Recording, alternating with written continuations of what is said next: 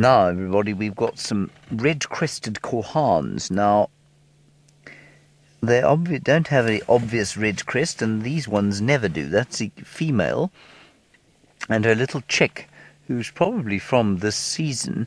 But they don't ever get the red crest. It's only the male that has a red crest, and he only sticks it up when he does this outlandishly ridiculous dance for the female in order to attract her. And otherwise they don't really have a red crest at all. There's the chick, who's not so much a chick as a fledgling now, definitely well able to fly. Just slightly smaller than the mum. This is a really, really good sighting of them.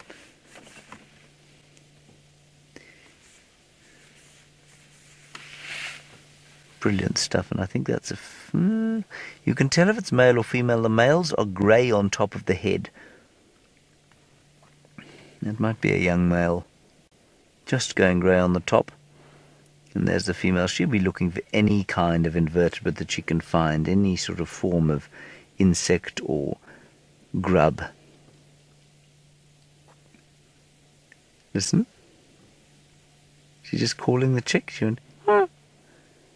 Look at those such distinct arrows on the feathers of her wings.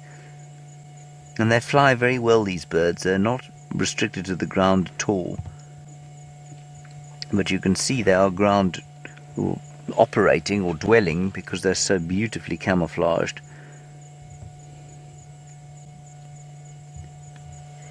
And it really, truly is an astounding thing to watch these animals doing their sort of mating dance. It's a little bit like watching sort of,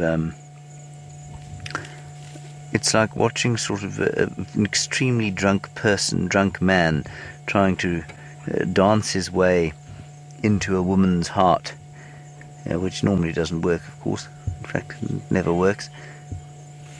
I'm just going to quickly talk to Herbie while you enjoy that. Go ahead. And sit up lanes.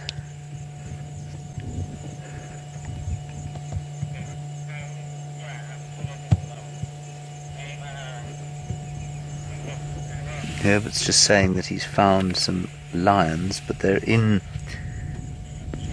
Vuatela, so I think Brent will probably go back towards them. Look at that, isn't that wonderful? Look. Okay, copy. I'll get hold of Brent. So Rebecca, just if you'd let Brent know to get hold of Herbie on channel 1. Isn't that amazing?